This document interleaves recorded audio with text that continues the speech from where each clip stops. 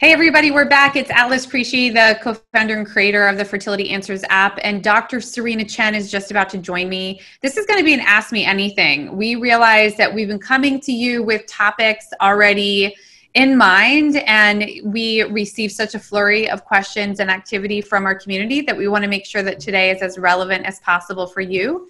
And then also it will allow us the opportunity to make sure that we can carve out, future shows for what you want us to cover.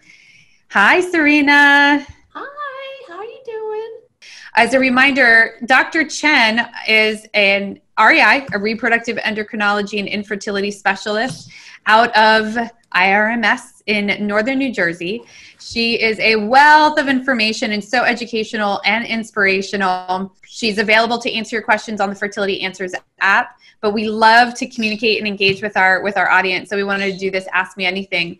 What we have found over the last couple times in actually reaching out to the Instagram community is people have questions about fibroids, about endometriosis, PCOS. We're heading into a season where we will cover next month in September topics about the flu shot. We don't want you to get it too early, so we actually decided not to cover that today. We will be able to cover it next month. And my own personal story, in case it's the first time that you've heard from me, is that 12 and a half years ago, I was diagnosed and treated for breast cancer when I was in my early 30s. I was able to successfully preserve my fertility. And as a result, I have an almost 7-year-old son. He's also a donor conceived baby. Yes, although not much of a baby now. So, it is definitely not much of a baby, definitely a success story. And Serena helps people with egg freezing. Why don't you tell them a little bit about what you've been dealing with even last week with some of your patient stories? So it's been very, very busy. I feel like a lot of infertility patients are now that before the pandemic were like, well, I don't really know if I want treatment. Maybe I just want testing. I'm not really sure. I want to do IUI or IVF. Let's just see what happens. And now I'm seeing that a lot of people are like, I think I need to do IVF right now. And I think that people are realizing, it's not a study, but I'm seeing a lot of people say, is that a bird in the background? It is a bird. Sorry, everybody, okay. But I was hoping you weren't going to hear her. She can be really loud. I hear it now that we're on Instagram, but she's a very yippy. But I think people are feeling like a sense of, well, now with the pandemic, I've realized what's really important to me and what's not. And I realize having a family is super important. And I want to move forward with that now in the most kind of efficient, aggressive way possible, which kind of makes sense. So you think about like how many visits it would take with IUI to yield the same pregnancy as the same number of visits with IVF, that probably the amount of time and the amount of exposure to the doctor and things like that might be actually less with IVF, even though IVF can be more intense because the per cycle pregnancy rate is 5 to 10, maybe even more fold, like so much higher than IUI and so much more efficient that perhaps you are, having less exposure ultimately. We know the cost per baby, if you look at a whole group, not just one individual person, but a whole group of people, the cost per baby for IVF tends to be significantly lower because the pregnancy rate per cycle is so much higher, even though the cost of IVF at one time, tends to be a higher upfront cost. I can absolutely say sense. It does. I mean, for me, it definitely has impacted and made me feel like the pressure of I really can't really wait. I mean, I'm 44 and I have been holding off for quite a while and doing the second embryo transfer. My kids are going to be so far apart, fingers crossed that another embryo transfer works. These are made from eggs at what age? So when I was 31. Yeah. So so they're nice and young. But these I are just don't want to be, 31-year-old I don't want to be eggs. pregnant when I'm 50. Yeah. I mean, then I'm going to be 75 and my kid's 25. I mean, you start, thinking about all those things. Yeah, that's true. That's just me. There's lots of healthy, moms at 50 who are doing egg donation and having success. I just didn't picture myself that way. We do have a question in here from Akhtiar. I hope I said that correctly. She said, today she got an egg rupture injection. When should I try for intercourse? I'm not sure what that is. What's an egg rupture injection? Trigger shot. I think that's just trigger shot. Pop. Yeah. Yeah. So usually, if you haven't started to surge at all, usually now is a good time to have intercourse once you have the shot, because then you kind of have sperm in the fallopian tube waiting for the egg. So usually I'll say like the day of the trigger shot and maybe the day after. Theoretically, the trigger shot will release the egg within 36 hours, and then the egg will be fertilizable for another 24 hours after release. But during an IUI cycle, a lot of times people might release the egg a little bit earlier because they've already started to surge on their own. Right. So I would talk to your doctor and your nurse, but it doesn't have to be super precise. I mean, you could have sex today and tomorrow, and I think that would be fine. Well, and bear in mind that sperm can live up to 5 days in our bodies. And so it's more of a concern of missing the window, less of a concern about being a day or two early. Yeah. Especially if you have really healthy numbers, right? Yeah. So we have another question from Mrs. Gemelvin or Gem Elvin. Okay. Is there a natural supplement you can recommend to aid conception? So, we want everybody to be taking prenatal vitamins. So we do want you to take folate, because that's supplemental folic acid or folate is recommended by the FDA for all women in the United States who are trying to conceive or pregnant, to reduce the risk for neural tube defects. It's possible it might also reduce the risk for autism and schizophrenia. If you are have a high BMI or overweight, then your doctor might want you to take more, so you have to talk with them. We, in the Northeast, I don't really know what it's like in the South or Southwest or things like that, but in the Northeast, we do have a vitamin D3 epidemic, and the normal prenatal vitamins don't have enough vitamin D3 in them, and D3 is important for many bodily functions and also for a healthy baby, because D deficiency could actually lead to issues with the baby. So D3 is important. You might, I put my patients on extra D3 over and above the prenatal because they live in the Northeast, and then I check their levels, and if they're low, then I add even more. So a lot of people, I think a lot of obstetricians like people to take at least 1,000 extra a day, but sometimes that depends on your region and your levels. I think all of us in the United States tend to have not enough omega-3s in our diet. So fresh seafood, 8 to 12 ounces of fresh seafood a week will fulfill your omega-3 requirements. But I think that's hard to do on a regular basis. You can do it if you don't have seafood, if you're like vegetarian, through chia seeds, flax seeds, walnuts, hemp hearts, things like that. But if you are not conscious about getting omega-3s, which are important for your health and the baby's development, then you might consider some omega-3 supplementation like flaxseed oil or fish oil or something like that. Just make sure anything with fish is low mercury. So when we say fresh seafood, we're not talking about shark, which is kind of high mercury. You want to make sure and look at the ACOG site for safe fish or safe seafood. I think a lot of people are not getting enough calcium. People don't drink as much cow's milk as before, so you want to look at your diet for calcium. It's relatively, like D3 is hard to get in your diet, but calcium is much easier by eating a healthy diet. It's hard to get D3 naturally. So those are all things that I think about automatically. There's literally just no amount of mushrooms that you can eat to get enough D3. And during the pandemic, when everybody spent so much more, I think we're still spending more time indoors, and then in certain parts of the country, if you're facing hurricane season, or like me in California, fire season, we're inside even more. And so probably all of us are pretty low in D right now. I would assume. Now we've got some other questions coming in that require definitely some conversation around them. So I'm going to go in order. We have Dobby Chronicles asked, after an IVF pregnancy miscarriage, first, we're so sorry to hear that. It happened at 6 weeks. She wants to know, how soon should they jump back into another transfer? So again, obviously you're going to talk to your doctor, but I feel like it usually takes 1 or 2 months at the very least to get your body back. I don't go by a particular time limit. I go by, is your beta level down to 0? And once it's down to 0, I like to check the inside of the uterus.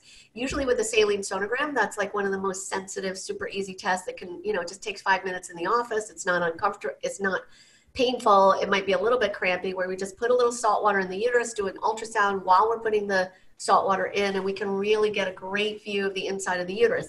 5 to 10% of pregnancies do leave behind some debris that, like maybe like a little piece of placenta, a little piece of the lining that for some reason makes the lining bumpy, and that can increase the risk for your next pregnancy of possibly poor implantation, which can affect the pregnancy. So I would say, and that usually takes 1 to 3 months to get to that point. So not a long time. So that's hopeful if they're ready, and emotionally make sure that you're ready, and that, if you have a reproductive psychologist at the clinic that you work with, that you have the emotional support to deal with that loss. I myself have been through 5 losses at around that same stage, 6 and 7 weeks. And there's lots of people who might say, well, it's early, and you didn't have time to get attached. And I was attached to every single one. I was attached immediately. That you get that positive line, you get super emotionally attached, and that's your hope. So I certainly hope that this person has the opportunity to get the emotional support that they need to go through that grieving process.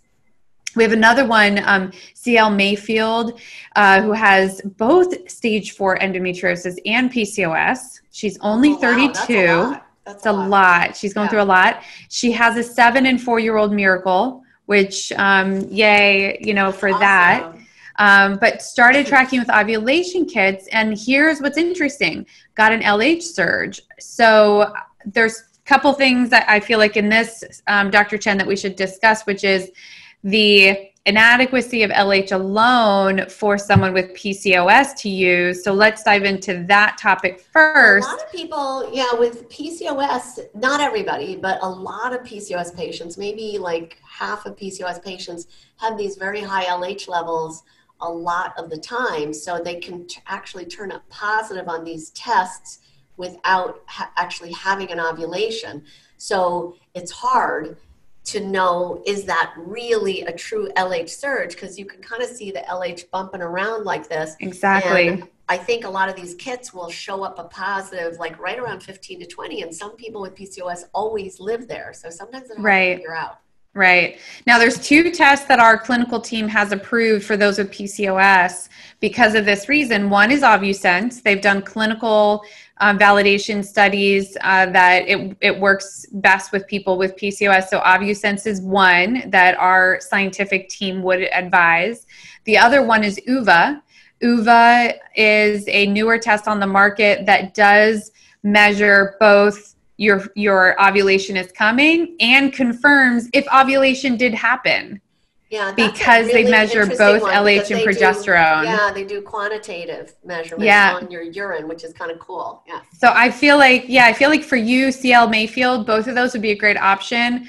Would love for you to check out either one, OvuSense or UVA. UVA is so cool because you do check every single morning, and it does look at your fertility over time. So you get a lot of data about yourself. But in particular, I love that it confirms that magic question that she's asking. Does that mean I will actually ovulate, or does it mean I actually did ovulate? And that's the part that LH alone can't do. Right. So we have another user that's asking, it's Hajra Akhtar again. Thanks for showing up again. We saw you last time. I have hypothyroidism and she's hungry 24/7. I totally understand. So she's worried about gaining lots of weight and sometimes have double dinners and snacks, and super cute because she did the cover up eyes. I mean, you're not alone on that. I mean, this does happen, but I think fillable snacks that are really healthy is probably Yeah, probably warranted. I like to remember protein and healthy fats. People, we're like nuts. I think Nuts. Yeah, low salt nuts. My favorite, like I'm really into Thrive now. They have all these great packages of shelled, like, oh my gosh, shelled pistachio nuts with just a tiny bit of salt, because you definitely have to look at your labels, but like, boy, that's really yummy. And Trader Joe's I love for the same reason, because they have those now I hate all the plastic, but the individual packages just take all the guesswork out of everything. So I have my raw cashews everywhere. I keep them in my pockets. Me too. It's fantastic. Yes. So I love the unsalted raw cashews the most. I love them so much. And so that usually, please don't be embarrassed, Hajra. Don't be embarrassed at all. I have the same issue sometimes. I'm on Nature Throid. And yes, sometimes when the hunger surges happen, it's intense. I will say too, for me, it helps to just be proactive to get ahead of it, so that it doesn't, when it happens, you don't want to be behind the 8 ball when you are hungry. It's like, don't go grocery shopping when you're hungry, right? Yeah. So like, try to remember, know your body, because if you get to the point where you're like insanely hungry, then it's very hard to control. So like that's where the meal planning and the snack planning can be helpful. And it doesn't have to be forever, because if you do it, if you work hard and try to get into a routine for a couple of weeks, it'll become like easy after a while, because then you'll just be like, okay, I'm grabbing this, I'm going to my day and I'm going to grab these things. Like, set yourself up for success. That's right. I have noticed too, you kind of have to play with it in the morning to see. It sounds like for Hajra, it's the evening time that's her trigger time. Maybe is like, the hardest part, and just trying different things. For me, if I eat a lot of protein in the morning, I'm kind of satiated, enough where I don't need a morning snack. But what I do notice is if I don't have a protein with my lunch, and I have a lot of vegetables at lunch. I last week had arugula stuck in my tooth and nobody told me on this. And so talk about embarrassing. And it's because I eat a lot of arugula during lunch. And so I do notice that I need that bag of cashews in the afternoon at like 3:00. So play around with it, but it's the proteins and the healthy fats like avocado oil or an avocado. I also like, it's just a nice little snack to have on hand. Those 2.5, 3 ounce packets of salmon, wild caught salmon, and same with the tuna. There's these little individual packets, and I love having them on hand. Of course, my cats try to pounce on me when I open the packets. But you're welcome, Mrs. J. Melvin. I think I messed it up before. It's Mrs. Yes, I think that's her last name. Okay. You're welcome. All right. So Ginger's 39. She's had 2 miscarriages, both in 2020. I'm sorry. We're very sorry. Yeah. Yes. And she hasn't had a period since her D&C in April. Is that normal? That's a little bit long. So you definitely, first of all, 2 miscarriages in a row. Back to back like that. The vast majority of people will be totally fine, but that is the signal to see your doctor, maybe see a specialist about getting the recurrent miscarriage workup. Most people don't have anything serious, but we should check for the possibility of a serious thing, like getting karyotypes done and checking for antiphospholipid syndrome, check for diabetes, anemia, thyroid is a big issue. So 2 miscarriages in a row, the vast majority of the time, it was just a lot of bad luck. But we want to make sure there's nothing serious going on. And the reason we want to check for karyotypes is something called a balanced translocation, where you or your partner might have a rearrangement of the chromosomes. So you're totally fine, but your eggs or your sperm have abnormal chromosomes much more often than normal. And so that can mean you just keep having miscarriage after miscarriage, and 2 miscarriages in a row. That's the time we recommend, let's do all this testing. Now, Ginger, were those also spontaneous pregnancies unassisted medically? That would also kind of indicate, right, what next steps she should take, because certainly at 39 with if they were 2 medically unassisted, through good old-fashioned sex, we would recommend that she kind of beeline to get in to see a fertility specialist like Dr. Chen in your area. And if you need us to help you locate one, we have fertility navigators who can do that. If cost is a factor, we can help with financing options as well. So you can just DM us or reach out at navigators@medanswers.com as well. That's such a huge resource, Alice, because I think so many people I see so many people and meet so many people online and hear from people on Instagram and Twitter and other places where they're just like, I'm just lost. How do I find somebody? And this is like a great free resource where you literally know you've done the research, so you know who's there and what their qualifications are and their experience. So. And even personality, because when we get a chance to actually communicate with our user base and these folks that we're trying to help, you definitely get a sense of who would be a great fit for them. That's true. And it's not one size fits all. That's why we have 1,700 of you, but 1,700 isn't enough. We need more. We need more fellow graduates. Yeah. We also have an MZ Valid was told IVF wouldn't work after having a tubal ligation. So it sounds like this person got the wrong information, because after tubal ligation, IVF is the only option. Is it possible there's something else going on besides a tubal issue? Like, so the tubes are blocked, and when the tubes are blocked, the egg and sperm can't get together. So usually we think IVF is a solution, but perhaps there's something else going on, maybe with the eggs or the sperm or something like that. But another reason to maybe talk with the navigator in more detail to just get an idea of how we could find help for her, right? Yeah, absolutely. I think definitely reach out and give us more details of your story, either privately or anonymously on the app or through the navigators at medanswers.com email, so we can help. It does, if that's the only piece of information where you had a tubal ligation, then it sounds like you got the reverse information, because historically IVF would be the best treatment. Now, having said that, if you have IVF coverage and your tubes are tied, a lot of insurance companies will say, because your tubes are tied, they would not cover IVF even though you have access to the benefit. So it sounds like we need more info. I see somebody asking after a miscarriage, is it possible to get pregnant before your beta HCG goes to 0? Yes, it is, definitely, because as the HCG goes down, then that allows your other levels to come up, and you could, a lot of people will ovulate, and that brings on the first normal period after a miscarriage or any pregnancy. And that's how you end up with these really closely spaced pregnancies. I feel like that's a little bit risky. So I actually tell my patients, until the coast is clear and we know exactly what's going on, I'd rather we get the beta to 0, check your uterus, so use protection so that you don't get pregnant too soon, because it can really confuse the picture and possibly increase the risks. Right. Our user CL Mayfield mentioned, I think she was saying, just to clarify, that she hadn't had a positive LH surge in a few months, but just did, which could be a good sign. But I think it goes back to, again, in PCOS patients, using LH only can be very tricky on knowing if it's meaningful or not, because it can tend to be all over the place. Well, so we can look 2 weeks after this positive LH surge, you can check a pregnancy test. If you're not pregnant and you don't get a period, then that might mean it wasn't a real ovulation. So that's one thing to check, but obviously it would be good to get like a progesterone level in a few days. If you saw an LH surge, that would be nice to get.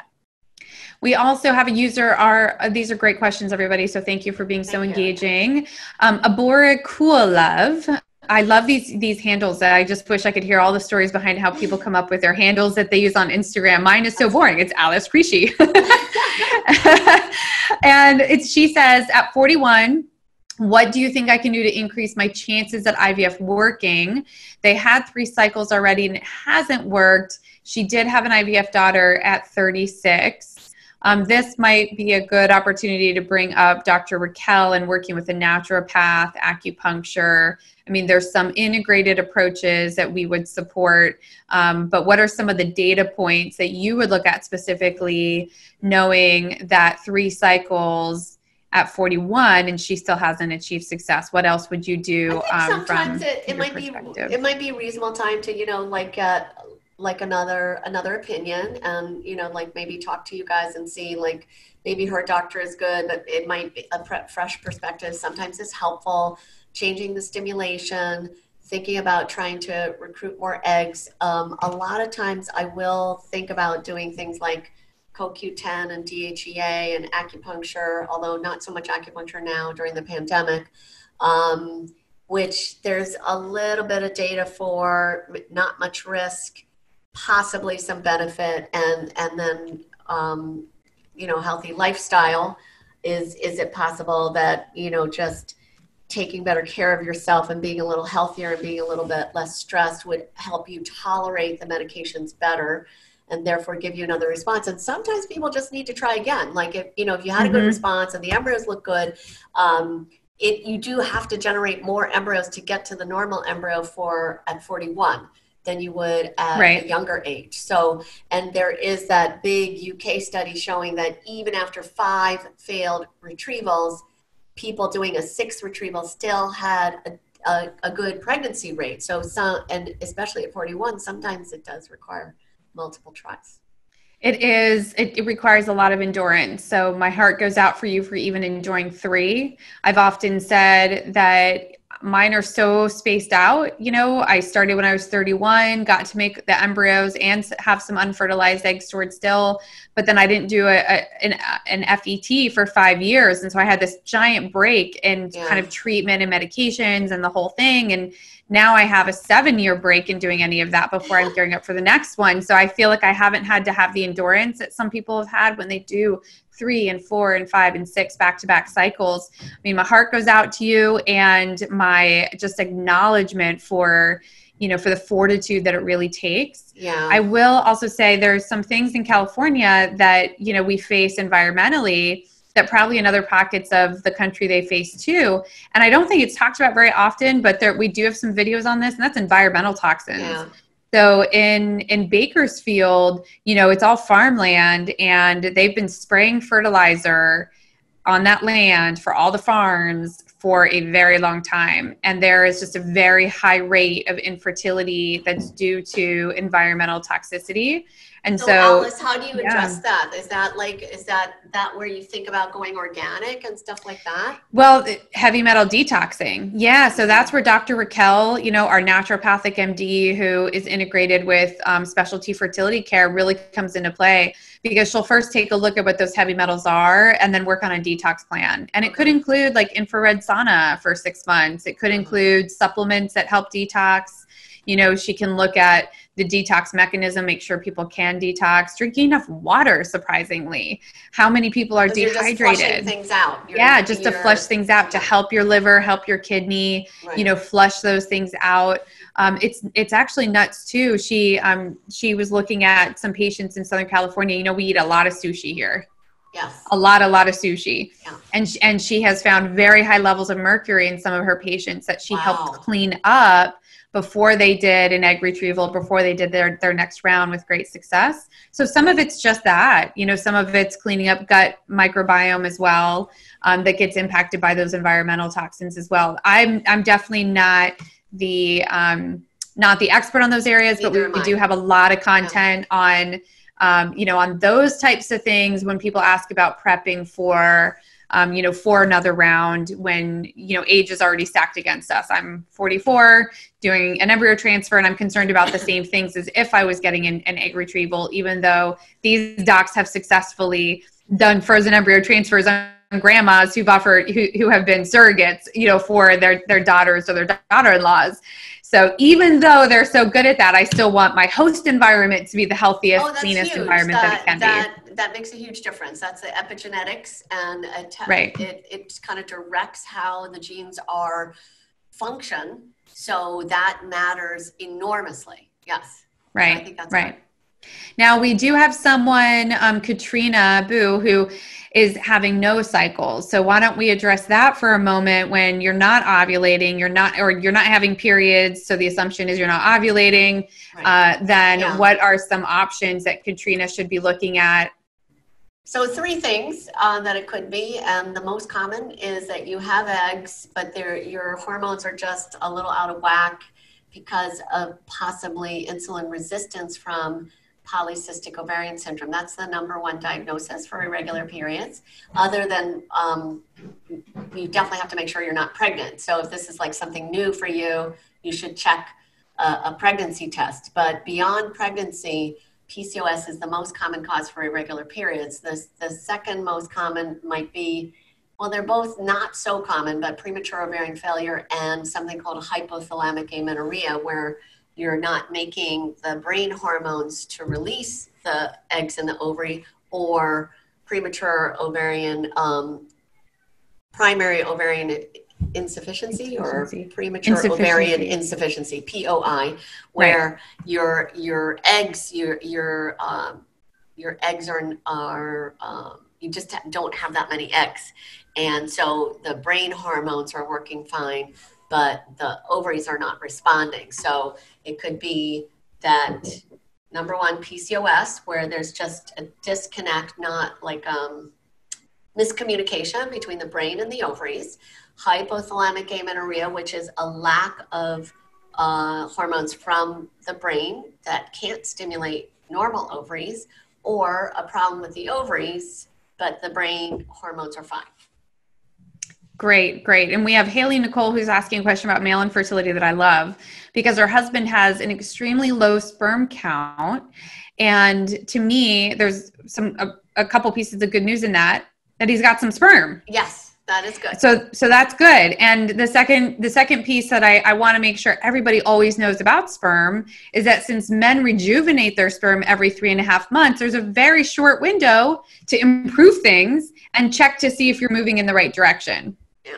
And if Haley Nicole is young enough, then they've got some time to really kind of focus on what are the things that can improve those sperm counts, as long as there's nothing genetic that is causing the extremely low sperm counts. It's not a life sentence, but let's talk about some lifestyle factors first before going to stop if you're on testosterone, you got to stop, because that's a big one. Will get rid of, will tell your testes to stop making sperm. So that's very, very important. If you have a testosterone deficiency, you need a really good medical endocrinologist, maybe a good urologist, so that you can replace the testosterone in a safe way that's good for the sperm. Usually that's like HCG injections or Clomid or something like that, something that will just jumpstart your testes without giving you direct testosterone. General health does matter. So if a guy is really ill, like Crohn's disease, or some serious systemic illness or kidney disease or something like that, that can impact your sperm. So you should get a checkup with your primary care doctor. If you have a medical issue, you should tell your specialist that you want to tune up so that you can be as healthy as you can be. And in general, if you're healthy, you can probably always optimize your health, like a little more exercise, a little more sleep, maybe a few more vegetables, less sugar, less alcohol, smoking, vaping, marijuana, all negative impacts upon the sperm. Stay away from heat. You don't want to sit in a hot tub, but and don't have your computer on your lap without a barrier. Yeah, and what about the phone? Like the phone 24/7 in your front pocket? Probably not a good idea. Not a great idea. But tight bike shorts, not such a big issue, really. Sure. Or hot showers, not really such a big issue. So those are a bunch of things that you should look at. Your doctor should check a semen analysis, a karyotype, maybe a Y deletion. You should see a fertility specialist to talk about possibly you might need IVF, maybe IUI could be helpful, and then a fertility urologist to help, maybe put you on medications to help with the sperm count. But it only takes one good sperm to make a baby. That's the part that I felt so hopeful about, is that low sperm count is not no sperm count. Right. And that sperm can be retrieved. successfully and it can be used. And so as long as those swimmers are healthy, and that's why I think you need a full semen analysis and not just look at count, but are they swimming in the right direction? Do they have the right shape? Then, that brings me a lot of hope for, what their options are. Absolutely. And yeah, so that's the prognosis usually is really, really good. Yeah, exactly. Now Ginger, who had the unassisted pregnancies, total wonderful surprises, but they were unassisted. So she was just clarifying. And yes, we totally get how devastating, Ginger. I just think at 39 with that history, we should get her into a fertility specialist right away, though. Because we do start to worry about age. Not that you're old, but it does become more challenging to treat as you get older. So it's a good idea to hear from the specialist now. It doesn't mean you have to do anything. You don't want to, want intervention. That's fine. But I think it's important to make an informed decision. That's how we feel about it so strongly at the company, is that we do this because we believe everyone deserves access to a consult. So that you have a true full understanding of all your options and your personal scenario and what's really going on with your body. And that doesn't mean that you're going to be, talked into doing anything that you don't want to do. It doesn't mean that even IVF is the only option. And I think that's the part that we want to just really stress, is that we're not sending you in to try to sell IVF. We're sending you in because there is a small amount of specialists who truly specialize in infertility cases, and we want to get you in to see them, ideally 2 years sooner than what we normally see out there in the market. We do have another user, and we only have time for a couple more questions. We're running kind of long because you guys are being so engaging. We do have somebody who had 3 IVF ICSI failures. So at that point, that sounds really tough too. At that point, if she was coming to you for a second opinion, 5 previous retrievals, you still have a decent chance of success. But I think at this point, good idea to take a deep breath, think about possibly different approaches, possibly general health things. I like that idea that you had before, Alice. And yeah, exactly. I mean, Serena, I always feel like too that this is a tricky thing, because not everybody wants so many embryos stored because they don't want to deal with having leftover embryos. In my case, I still have 5. But it does seem like when you start in this journey, because some people hate the word journey too, it might take years, that right when you begin though is when your eggs are at their youngest. And that we should try to do maybe 2 or 3 egg retrievals before making those embryos, depending on what the numbers are. I think it would be awesome if everybody could do that, but right now, for many people, it's not really practical. It's number one, it can be really expensive. Number 2, it can be really overwhelming. Even if you have good insurance, most insurances will only work at 1 baby at a time. They're very against covering banking. So even though most of my patients seem to want to have more than 1 child, the idea of banking seems right now to be more something I talk about a lot as opposed to actually end up doing. So even my patients that are really serious about that, when they actually sit down and think about what it takes to do the banking, a lot of times, they get tired, or they feel like it's out of budget. It's hard. So it is hard. We don't it's written into my will. I mean, I've been storing them for 12 and a half years. Wow. It's written into my will what I'm going to do. So these are tough questions. We'll do a whole episode just on that. We'll invite an attorney. You're welcome, idea. CL Mayfield. You're welcome. And that also, for that particular user, they should discuss uterine receptivity testing as well, right? Because anybody with more than 2 failed transfers? Well, it's hard. It's two transfers with donor eggs, or 2 transfers with PGT normal embryos. If they're not PGT normal embryos, then a lot depends upon, the devil is in the details. But that's certainly reasonable to bring up, like what's going on with the uterus. Right. Yes. All right. Well, I think that wraps it up for today. You can ask us more questions on the Fertility Answers app. We do have all volunteer experts. They are all board certified. There's my miracle one. I'm wrapping it up, Dante. Dr. Chen's available on there to answer questions. But we have about 13 or 14 different types of board certified medical professionals. You hi, can Dante. say hi. That's Dante. And thank you all for joining. We have a lot of video content available on our YouTube channel under Fertility Answers as well. We cover all kinds of topics, and just keep DMing us and letting us know what you want us to cover. Tomorrow, I'll be back here at 4 p.m. Pacific Standard Time with Dr. Raquel to talk about some naturopathic fertility stuff. And as always, we'll see Dr. Serena Chen from IRMS on Mondays at 2 p.m. Eastern Time, 5 p.m. No, I did it wrong again. 2 p.m. Pacific Time, 5 p.m. Eastern Time for our Monday motivation. So thanks, everybody, and we'll see you next time. It's so good to see you, Alice. It's so good to see you. Bye.